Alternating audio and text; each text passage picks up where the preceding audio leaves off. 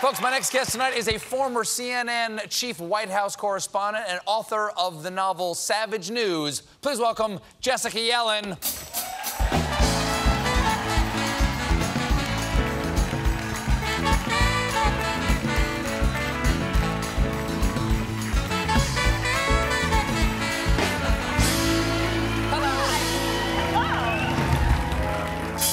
It's nice to meet you face to face for the first time. I've known your work for years and years and years. I'm a news junkie, and of course, I followed all your reports for CNN. And who else did you work for before that? ABC News, MSNBC. I did local news in Florida for years. Didn't catch that. Did not catch that part. Lucky. Some of it was ugly. Yeah. Well, you have a new novel here called Savage News that we'll get to in a little more detail in just a moment. But this is based upon your experience as a reporter for 20 years in the front lines of cable news, infotainment. Yeah. You know, yeah. I love cable news. I watch it all the time. So do I. Okay, and but what is it like to be in cable news? What kind of notes do you get from producers as a reporter?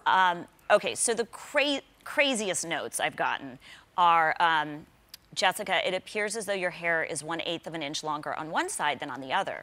Do we think we're tilting our head, or do we think our haircut's uneven? And then there was another... Well, which was it, Jessica? Don't avoid the question. If you look, my hair does look uneven right now. It does, actually. One is behind my shoulders. Right, okay. That was an actual note? Yes. That was an actual note you got? Your hair is 1/8 of an inch? Yes. Wow, okay. I was also told that I have a building problem. You have a building problem? Yes. What? That means you look not convincing in front of buildings. Basically... Not convincing what?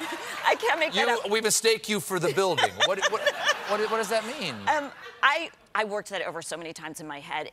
I think it's because I'm petite, which is a polite way of saying short, right? Yeah, sure. And that in the mind's eye of the producers, they thought of me as little, and so not full of gravitas.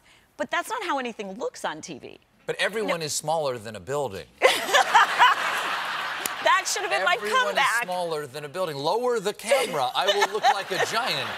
I wish I could have called you for my response. You also have this kind of a famous moment when Wolf Blitzer, during the 2008 campaign, I think was that what it was? He had a hologram. He had reporters appear via hologram in the Situation nook. And I believe you were the first of these reporters to appear via hologram. What was it like to report from the Phantom Zone? So I was in Grant Park the night Barack Obama was elected president, and they beamed me from Grant Park into the studio in New York. I asked them, I said I wanted to say, Wolf, you're our only hope, as a nod to Star Wars. Sure. And they said, wouldn't do it? They said, no, play it straight. I don't know how you play a hologram straight, but they wanted me to do that. Well, tell me, is this the first novel you've written? Yes, and probably the last. It's very hard to write a novel. Sorry, should I not say that? No, don't say that. No, this will be the first of many. It's going to sell so many copies. I really wanted to give people a glimpse of what it's like on this side of the camera and of what goes on inside the news business. But I wrote a novel because I thought if I wanted to have fun and be larger than life, it should be fiction. Because you're telling tales on real people in the news here, and you don't want to name any names. I mean, I did, but I didn't. You're busted. You're busted. Like, there's a scene in the book where the whole Washington, D.C. bureau freaks out because the breaking news banner has crashed on television, and they can't be live on air without the words breaking news. So everyone rushes into the control room to see if they can summon the words.